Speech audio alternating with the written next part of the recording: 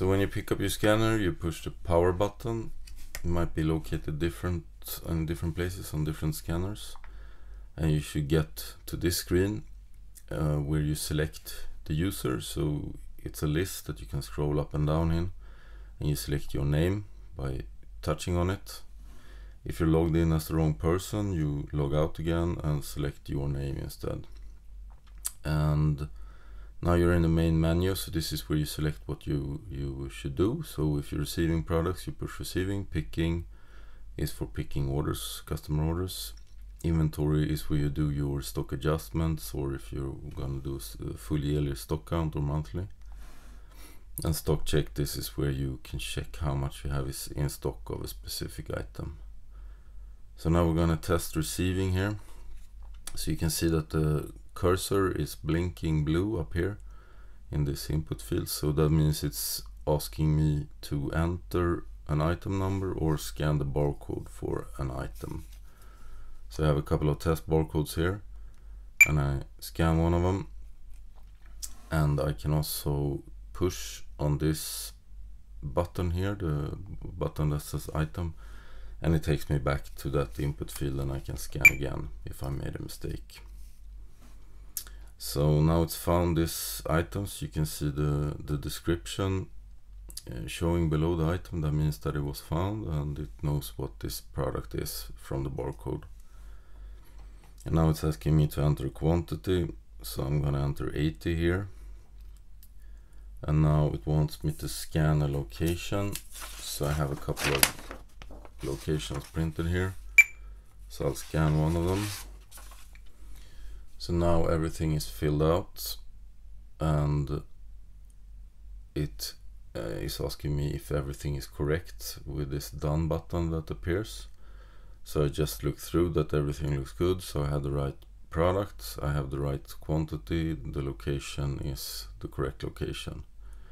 If everything is fine, I just push done. And you can see down here in the list that you got the new items. You can scroll up and down when you have many items in this list to see what you scanned last. If I scanned the wrong thing, let's say I'm in the item scanning field, and I scan a location, not found, it's gonna say that this item wasn't found and take me to a warning screen here. So if I scan an item that's not in the database right now, I can add it here.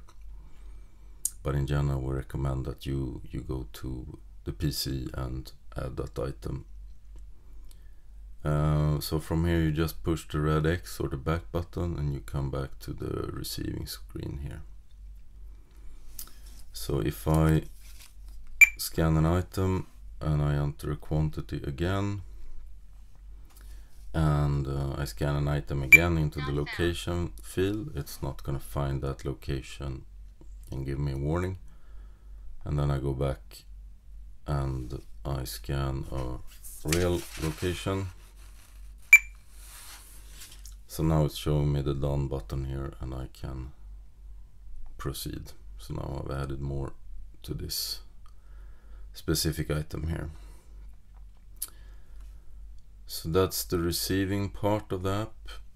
If you want to do a stock check, that means you want to see how much you have in stock of a specific item. You push stock check here, and then you can start typing. So it's gonna slim down the list as you're typing, right? And then you can select an item here in the list. To take down the keyboard, you can push this little arrow button here, and that's gonna take down the keyboard so you can see the list more clearly. You can also scan a barcode to find the product. So now it's saying that this item is located in 3 places here in my warehouse with these quantities and these locations. And if I want to do a stock adjustment, so let's say something is not correct in my warehouse, I push the inventory button, and then I go to stock adjustment, and I scan the barcode, and I enter the quantity, so it's going to show me the total stock quantity I have of this specific item for all locations together. So let's say I find 80 of a specific item, and then I have to find a location. So let's say that this location has 0 in stock of this specific item, and I've entered that this location has 80 in quantity.